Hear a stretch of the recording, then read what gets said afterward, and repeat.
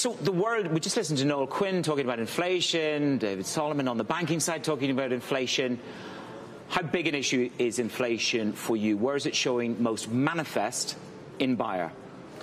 Well, Manos, we have seen that there's quite a bit of cost pressure that has come to us, driven by the fact that supply chains have not been as stable as they used to be pre the crisis. So we've seen significant increases in freight rates. Everybody is talking about the charges that we have to take for transatlantic transportation. We are pivoting to air freight, which is yet even more expensive. But when you have life-saving products that need to come to patients and customers, that's what we do.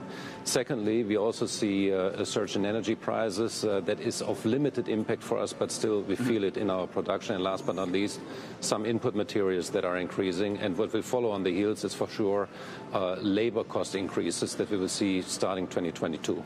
Do you think these pressures are going to rise, wages, input side? Do you think they're going to continue to rise, Werner, in 2022? Yes, I do think that we will certainly see that, when we come to the discussions with the unions, when it comes to merit increases and the like, because people feel the pinch of inflation and cost increases when they go to the store, when they go shopping and the like, and that will, of course, drive their demand up in terms of what the annual increase should be. Yeah. It's always a negotiation, but we will not get away with the relatively low increases that we have seen over the last years. What kind of percentage increase do you think you're going to be faced with in 2022? Well, we have seen very low single-digit increases over the last few years. I think it's going to be a little bit higher, but still substantially below 5%, I would hope. Now, part of the ingredients that go into glyphosate, and you corrected me on the pronunciation of it, so I'm grateful for that. The Chinese make 60% of glyphosate. You've got the other 40%. Are you capable of ramping up production in 2022, and if so, by how much? Yeah, so our global capacity is about 400 million gallons, 300 million gallons per year. That's what we can produce. We produce at capacity currently because Chinese supplies, as you mentioned, are not available for a number of reasons right now, and that provides for significant tightness in the market. On top of that, we have been hit by some outages with Hurricane Ida hitting Louisiana, so we had a planned standstill for about 5 weeks that we have brought back on stream, but we lost 5 weeks of manufacturing volumes that would have come out of that plan, which contribute to the tightness of the market that we see right now. How much of an advantage? I mean, Syngenta was rolled into China Natural Chemical Corporation. They're getting ready for listing. But how much of an advantage, how much of a competitive threat is Syngenta to you then in China? Well, Syngenta is a very formidable competitor of ours, so one of the top 3 companies globally. They have their strength in terms of some of the technologies that they have. They are very strong crop protection, but also a fertilizer company in an area that we don't play in. And at the same time, if you look at our business, it is a technology leader in many, many fields. And we do find ways to bring our technology also to mainland China. With partnerships, so not as a fully integrated company like the way that Syngenta can operate in China, but certainly through partnerships that we are working on. Look, we're in Singapore. We're on our way to China, and we are debating China-US global relations, Werner. How much more can you do in China? How much more expansion can you do in Asia? And if so, which area of the business?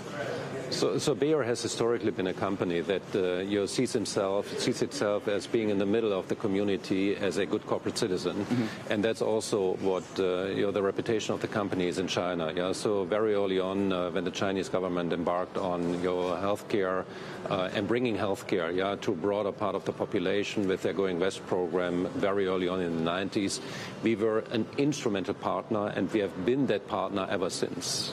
Which also means that in terms of bringing new, better pharmaceutical products that go beyond catering to some of the basic needs of the population. We are in a sweet spot here because we happen to be one of the top 3-4 pharmaceutical companies in China. Well, a sweet spot in that. I'm curious to get your perspective. I know that you've committed to the one Bayer, the 3 legs, the consumer, the pharma, and the chemicals. But I look at what GE has done. I look at what Glaxo has done. Why are you still so convinced of the model that you have at the moment? So we have, over the last 20 years, pursued a strategy of becoming a focused multi-business business. So we shed a lot of businesses that were not driven by science. And the areas that we've been focusing on is actually the life sciences. If you look at our portfolio today, we are active in 3 businesses. It's pharmaceuticals, it's crop science, and it's our consumer health business. All of them are informed by the life sciences as a platform, and we do see significant advantages of running those 3 businesses together under one roof. But the market is deeply discounting you. Post Monsanto, you're still worth 50% less than you were in isolation. Is there at any juncture a consideration, Manus? There is merit in discussing a breakup. Well, Manus, there's always merit in looking at all the options that are out there, but then the conclusion that would then follow is, after due analysis, what is the right thing for the company to do? And what's right for one company is not necessarily the right thing for the other company to do. And where I'm sitting, and with the discussions that we have had also over the last 12 months, quite frankly, we have decided as a board of management, and also endorsed by our supervisory board, that we are going to continue the course, which is developing our company along the 3 pillars that we have: pharmaceuticals, crop science, and consumer health.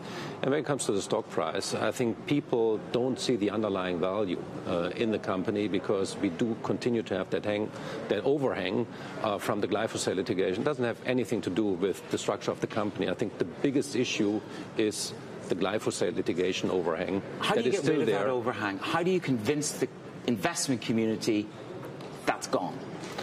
Well, we are just a few weeks away from a first discussion of the Supreme Court whether to take our appeal in the Hardeman case. That may make a difference. I think we still need to communicate maybe a little bit more intensively on what we have done in providing for a downside scenario that is totally transparent to our investor community, and that has also been provided for in the balance sheet. So from that perspective, it is a clean and good stock to invest to, and people should now focus and pivot to looking at the underlying strength of our businesses.